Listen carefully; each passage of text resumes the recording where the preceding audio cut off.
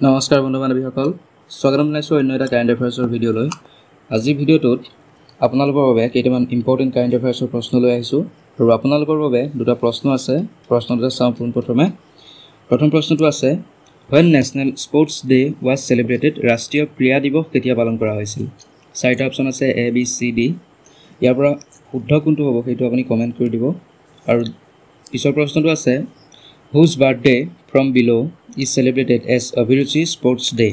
তলৰ পৰা কোনজনৰ জন্মদিনটো অভিৰুচি ক্ৰীড়া দিৱস হিচাপে উদযাপন কৰা হয় ইয়াৰ পৰা আপুনি শুদ্ধ উত্তৰটো কমেন্ট কৰিব দুইটা প্ৰশ্নৰ শুদ্ধ উত্তৰটো আপুনি কমেন্ট কৰিব আৰু প্ৰশ্ন দুটাৰ উত্তৰ মই পৰৱৰ্তী কাৰেণ্ট এফেয়াৰ্ছৰ ভিডিঅ'টোত দি দিম আৰু যদি আপুনি টেলিগ্ৰাম চেনেলটো জয়েন কৰা নাই তাত জয়েন কৰি ল'ব তাত মই এই কাৰেণ্ট এফেয়াৰ্ছৰ PDF সমূহ আপলোড কৰি দিম তাৰ পৰা আপুনি ডাউনলোড কৰি ল'ব পাৰিব আৰু এই প্ৰশ্ন দুটাৰ উত্তৰও আপুনি টেলিগ্ৰাম চেনেলটো পাই যাব আৰু আহকচোন আজি ভিডিঅ'টো আৰম্ভ কৰো প্ৰথম প্ৰশ্নটো আছে What is the rank of India in the Global Youth Development Index 2021 2021 চনৰ বিশ্ব যুৱ বিকাশ ৰিপৰ্ট সূচীত ভাৰতৰ স্থান কি 2020 চনৰ ক্ষমা কৰিব 2021 চনৰ বিশ্ব যুৱ বিকাশ ৰিপৰ্ট ইয়াত ভাৰতৰ স্থান কি ইয়াত ভাৰতৰ স্থান হ'ব অপচন সি 122 নম্বৰ স্থানত আছে ভাৰতবৰ্ষ কিহত বিশ্ব যুৱ বিকাশ ৰিপৰ্ট সূচীত Global Youth Development Index 2021 আৰু ইয়াত শীৰ্ষ তিনিখন দেশ আছে সিংগাপুৰ স্লোভেনিয়া নৰৱে মনত ৰাখিব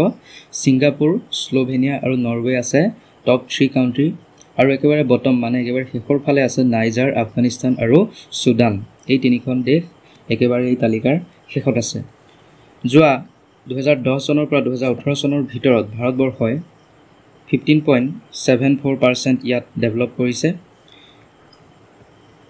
Next question to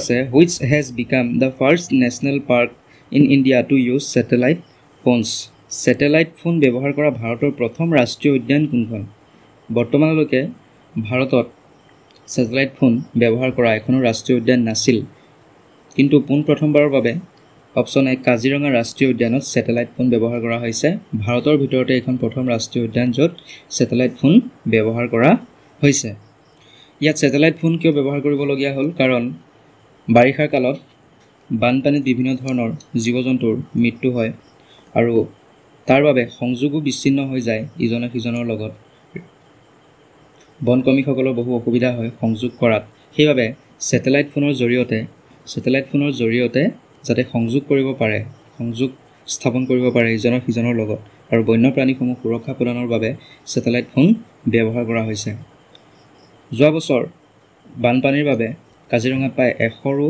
অধিক জীৱ-জন্তুৰ মৃত্যু হৈছিল আৰু শিকাৰীৰ ওপৰত নজৰ ৰাখিবলৈ আৰু বানটো নিয়ন্ত্ৰণ কৰিব নোৱাৰে বানপানীৰ দৰে জৰুৰীকালীন অৱস্থাত জীৱ-জন্তুসমূহক সুৰক্ষা প্ৰদান কৰাৰ ব্যৰ্থ হয় বনকৰ্মীসকল আৰু সেইবাবে এই স্যাটেলাইট ফোন ব্যৱহাৰ কৰিছে যাতে তেওঁলোকৰ সুবিধা হয়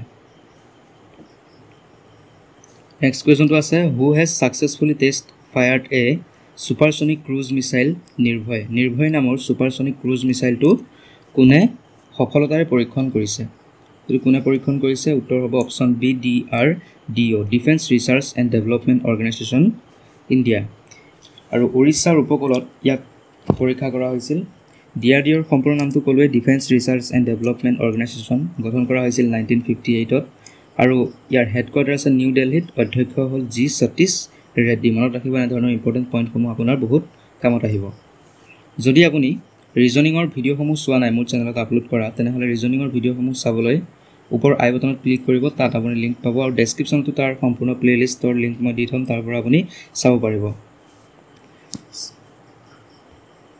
নেক্সট কোৱেশ্চনটো আছে which country has won the highest number of medals in Tokyo Olympic 2020 কোন দেশে টকিঅ' অলিম্পিকত সকলোতকৈ বেছি পদক লাভ কৰিবলৈ সক্ষম হৈছিল কোন দেশে উত্তৰ হ'ব অপচন এ USA Tokyo' Olympic 2021ত Tokyo' Olympic 2020ত সৰ্বাধিক মেডেল লাভ কৰিবলৈ সক্ষম হৈছিল USA 39টা গোল্ডৰ আৰু 41 সিলভাৰ আৰু 33 ব্ৰঞ্জৰ মেডেল লাভ কৰিছে USA এই মেডেলসমূহৰ লৈ বিশ্বৰ ভিতৰতে এইবাৰ টকিঅ' অলিম্পিকত সৰ্বাধিক মেডেল লাভ কৰিবলৈ সক্ষম হৈছে আমাৰ ভাৰতবৰ্ষয়ো এটা গোল্ডৰ দুটা সিলভাৰ আৰু 4টা ব্ৰঞ্জৰ মেডেল লাভ কৰিছে Next question to আছে the World Water Week 2021 has organized in India on which dates this year? ইয়াত টাইপিং মিষ্টেক হৈছে, ডেটছ হ'ব লাগে this year. ভাৰতত এই বছৰ বিশ্ব জল সপ্তাহ কেতিয়া পালন কৰা হৈছিল? আৰু ইয়াৰ উত্তৰটো কি হ'ব? 23 পৰা 27 আগষ্টৰ ভিতৰত ভাৰতবৰ্ষত এইবাৰ বিশ্ব জল সপ্তাহ উদযাপন কৰা হৈছিল। আৰু এইবাৰৰ থিমটো কি আছিল? Building ৰেজিলেন্স faster. এইবাৰ থিমটো কি আছিল? Building ৰেজিলেন্স faster. আৰু এইবাৰ ডিজিটেল ফৰ্মেটত, সম্পূৰ্ণ ডিজিটেল ফৰ্মেটত এই বিশ্ব জল সপ্তাহটো উদযাপন কৰা হ'ল ভাৰতত। নেক্সট কুৱেশ্যনটো আছে, what is the name given to the mission date started for the এভেকুৱেশ্যন of Indians from Afghanistan? আফগানিস্তানৰ পৰা ভাৰতীয়সকলক স্থানান্তৰ কৰাৰ বাবে আৰম্ভ হোৱা অভিযানটোৰ নাম কি দিয়া হৈছিল?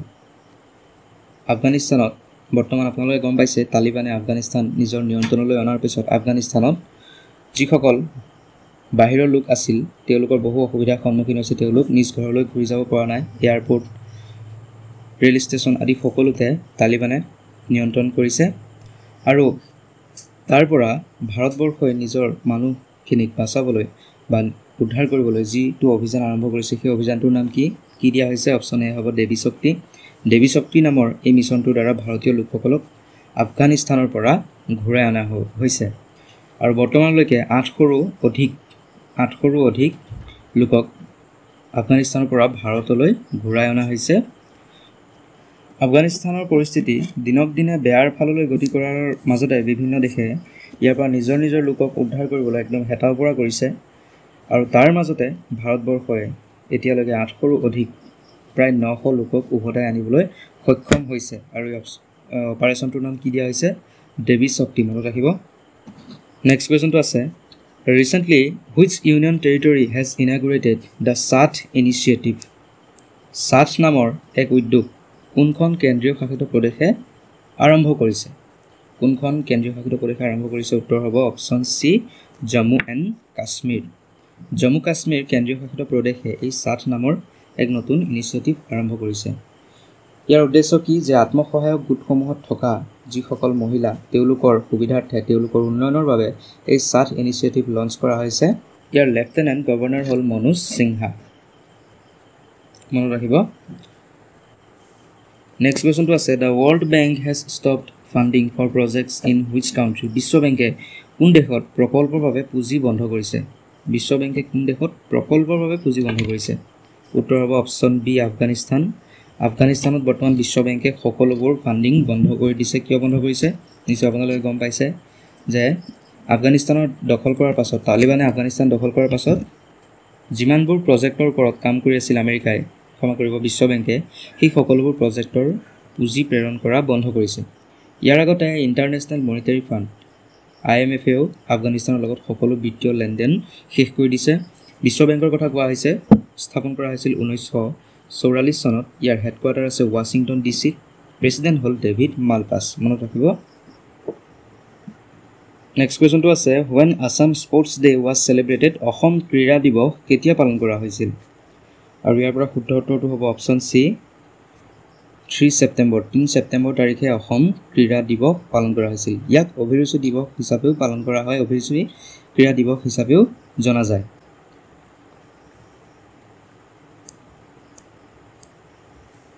10 নম্বৰ প্ৰশ্নটো আছে, the international day against nuclear test is held on which date? আন্তৰ্জাতিক পৰমাণু পৰীক্ষা বিৰোধ দিৱস কেতিয়া পালন কৰা হয়?